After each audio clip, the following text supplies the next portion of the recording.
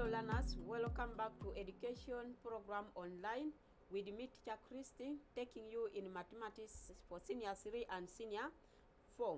So our dear learners, we are concluding this topic by looking at the next subheading, which is problems leading to quadratic equations. Problems leading to quadratic equations. What does it mean?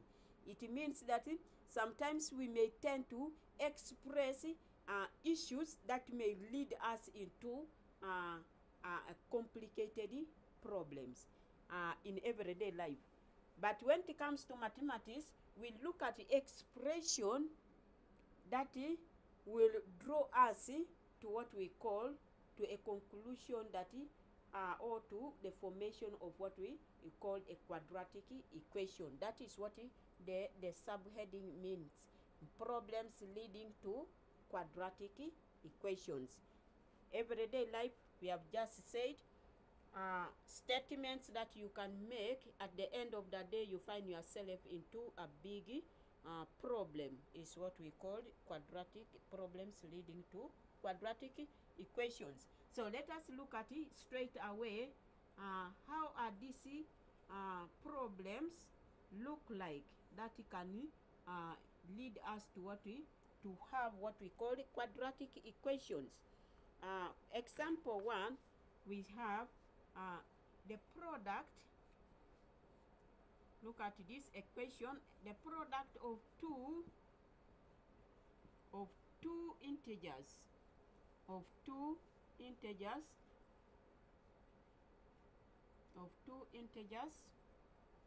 is 72. Find the integers.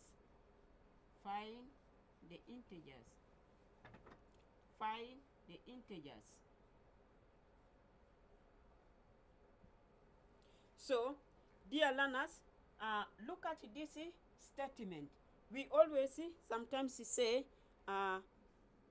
you try to bring something in a way that you want someone to cook his mind so that he can think deeper, critical thinking.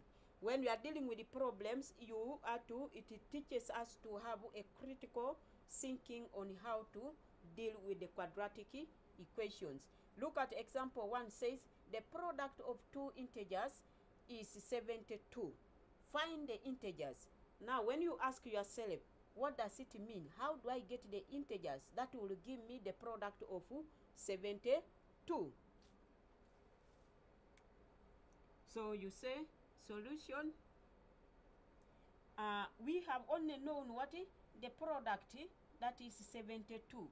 Then we say let x be what? Let x be one of the first integers, because there are two, the first integers. So we can simply say let x be one of the first integers, because now the question is clearly telling us that 2. So what was that first one? And then what was that second one? So that at the end it comes to what? 72. So we simply say let x be what? Be the first integer. And then what about the second one? If x is that, then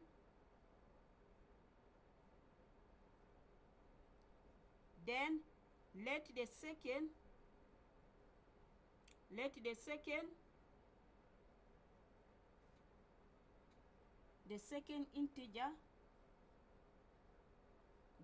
integer be what?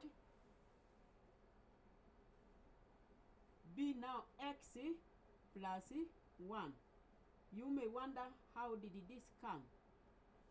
When you say let that be x plus 1, because we know that in the question here there are two integers, and the first one we don't know what was that first one. And then now if I'm to move to the second one, that means I must have the first one plus now the second one to give me the 2. That is what this expression means. So now when we come to back here, it said the product.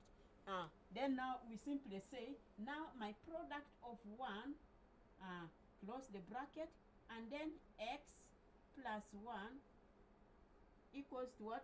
Equals to 72. That is how you simply express your statement.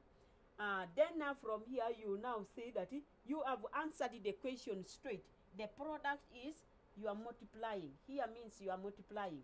Then the 2, the first one is taken as x, and then the second one, for me to get the second one, that means I need the first one and plus what? Plus 1, so that I come up with the 2. So this x is the same as 1 plus 1. I will come to the 2 integers that the question is asking us. And then now from here you open your bracket. So you will have x times x gives us x square, and then x times 1 will get x, and then equals to 72. So it has already brought us to what we call a quadratic, but it's not a complete quadratic equation. It is just a quadratic but not equation, because it is giving us a possible answer. So make this statement to be a quadratic equation. That is, you will get x square plus x, and then this positive 72, cross it to the left hand side. When it crosses there, it changes signs to negative 2 equals to 0. So learners, that is how you formulate your expression. So after up to this level, then now you can do what? You can now factorize it to get the two numbers. Factorize it. Factorize it. So when we factorize, we can use the factor method here. You can use the factor method, you can use general method, any method that you feel it can be easy for you. So if we are using factor method, we can simply break this, and then we break that. Looking at it, the numbers that I multiply here must give me negative 72, and when I add them, it must give me positive 1. So here we shall have x and then x, and then here we shall have what? We shall have 9 and then 8. So when we multiply, it will give us 70, but not 72, but not negative. So when we put negative 9, then it will give us negative 72, but not when we add them, it will not give us positive 1. So then our negative will be only 8. So that is why we say error and trial method. So this, when I multiply this, I will get 72. When I add it, I will get 1, which is x. Then now I will have x with that, and then x with that. So I will have x plus 9, and then x minus 8. X plus 9 and then x minus 8. So now from here, equate them to 0. You now solve your value. So you say, when I solve this, I will get x equals to what? Negative 9. And then here, x will be positive 8. So these are the two numbers. When I multiply, I will get my answer what? I will get my answer negative 70. So here is negative 70, but our question here is saying what? It is saying positive 70. So that means you are now going to have our x equals to negative 9, or x equals to negative 8. Those are our two numbers. So you only play with the signs so that you are right back to what you have been given. So dear learners, that is what we mean by problems leading to quadratic. You have a question, and then from there you dig to produce a quadratic equation, and then you will be able to get the solution for that quadratic. Then let us look at example 2. Example 2. Example 2, you may say,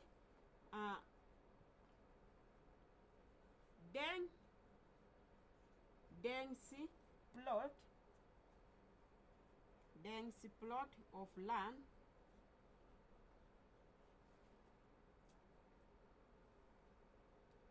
has a length of 8 feet, of 8 feet.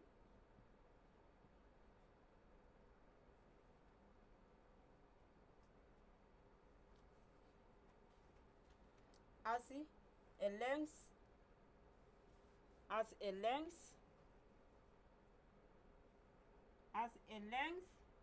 that is small, excuse me, that is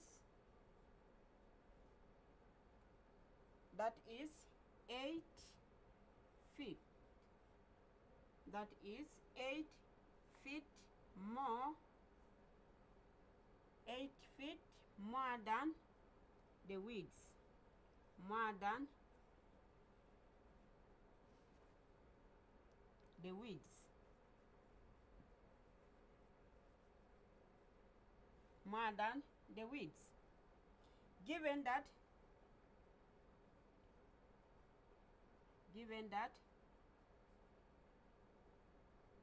the piece of land, given that the piece of land, the piece of land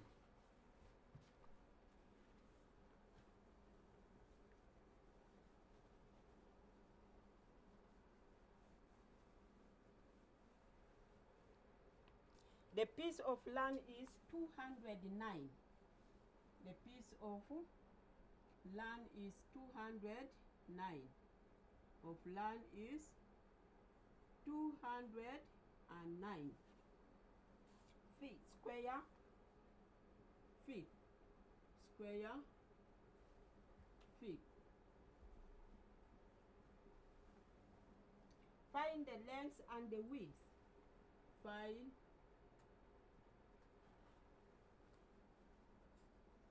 the length and the width. Find the length and the width.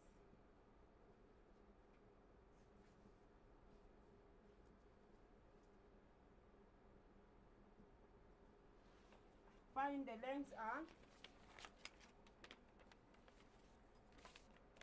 the width of the plot. Of the plot. Stop. So, dear learners, that is our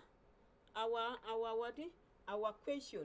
The question says that dense plot of land has a length that is 80 feet more than the width. Given that the piece of land is 209 square feet, find the length and the width of the plot. So when you look at that question, learners, it needs you to think critically and then now try to come up. What does this statement or these sentences requires me to do? What does it need? So you will have to look at our solution. We say, do I know the width? I don't know the width because they have told us the length is 8 more than the width, and therefore we say let W be our what? Be the width. Be the width.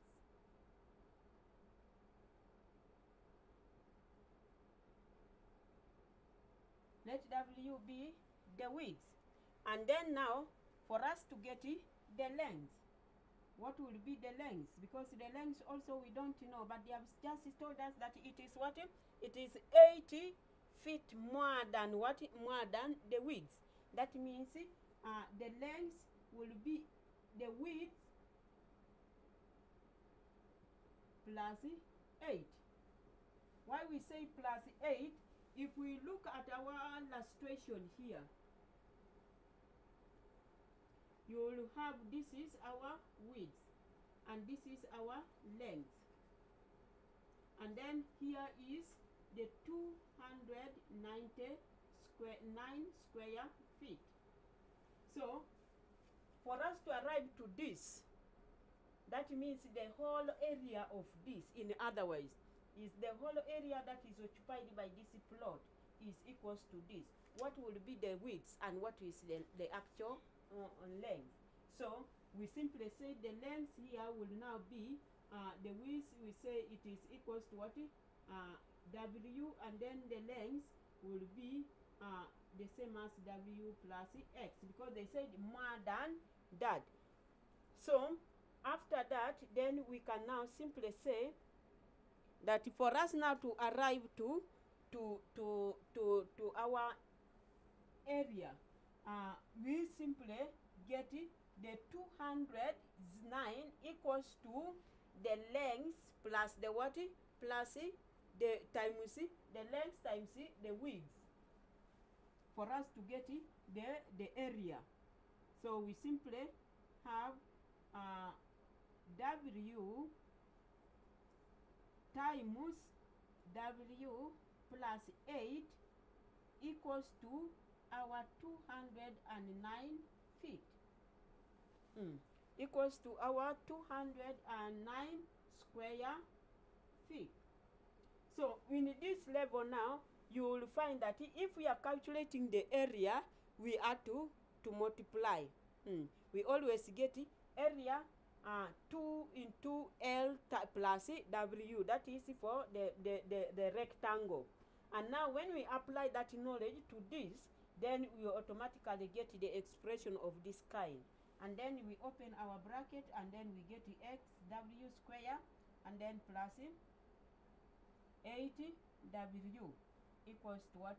209. And then we form our quadratic equation. That will be 8W minus 209 equals to 0. And then now from here is where we are going to do what? To factorize. My dear learners, what I want you to know here is that whatever you are going to do in problem solving must be in line with what? The quadratic equation, as long as it is, because it is under a quadratic. So up to that level, we are now going also to do what? To factorize our expression, the quadratic here. So when we factorize, we can simply use the error and trial method. We look at it. Here we have W times W. And then here we look at it, which numbers can we multiply so that we get negative 200 negative 209.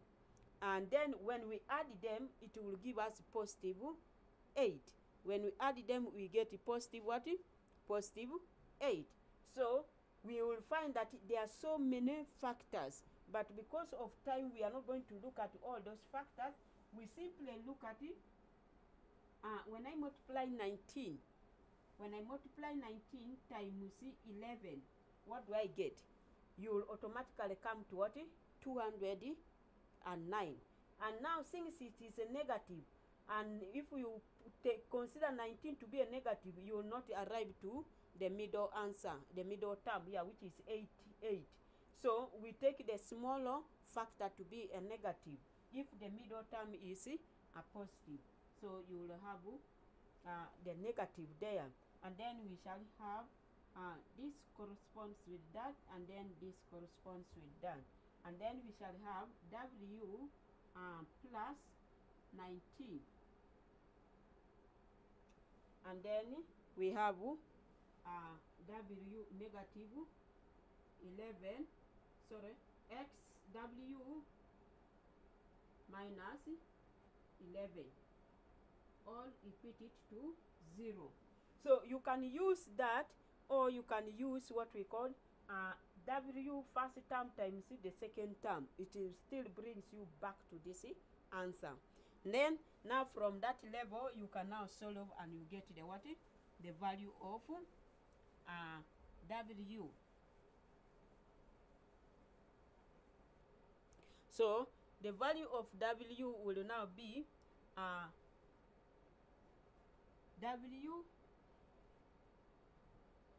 will either be either b w equals to what? This, when we quit to 0, it becomes negative 19. So we shall have negative 19, or w equals to positive what? Positive 11. So the two, when I multiplied this, when I multiply the what? This 11 times 19, I will come to 200, negative 209. But remember that in our measurements, we don't have a negative feet. We don't have the widths which are negative. So take note of this. We don't have widths which are negatives. So you say widths are width cannot be negative. Cannot be negative. This is what you need. If you are calculating the width, you must know that the widths are not negative. That means you are going to take it all positive. You take it all positive so that it arrives you back to the positive whatever. So you simply say width, the width equals to positive 11, and the length equals to positive 19 feet.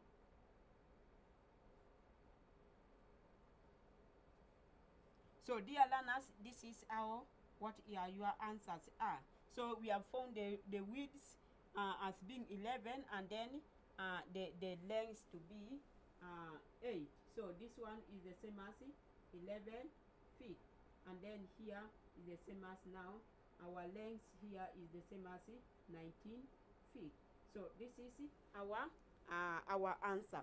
So dear learners, with those two examples, I hope that you have got the clue on how to formulate to handle issues or problems in quadratic.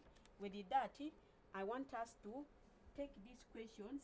You take these questions as your exercise work.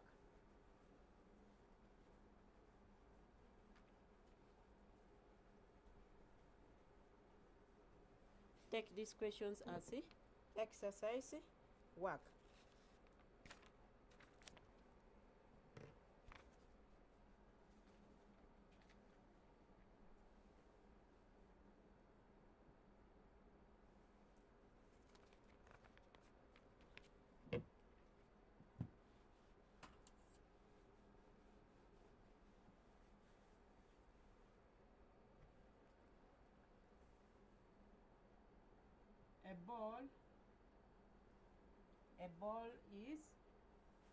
A ball is kicked. A ball is kicked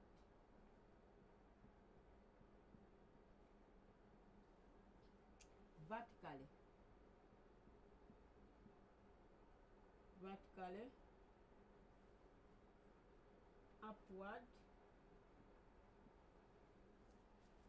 Upward, with the velocity of upward, with the velocity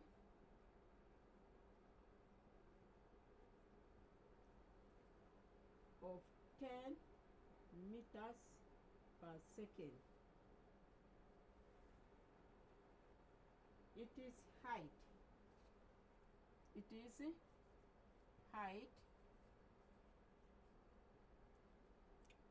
is h, after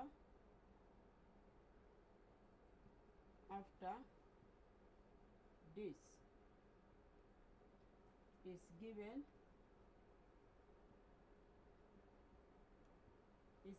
by the formula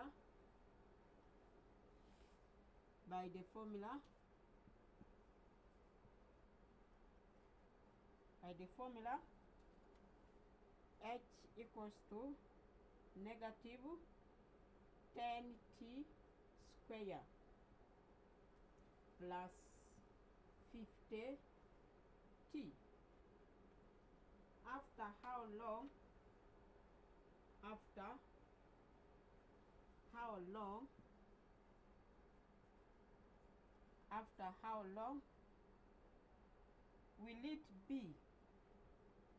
Will it be 60 meters from the ground? From the ground.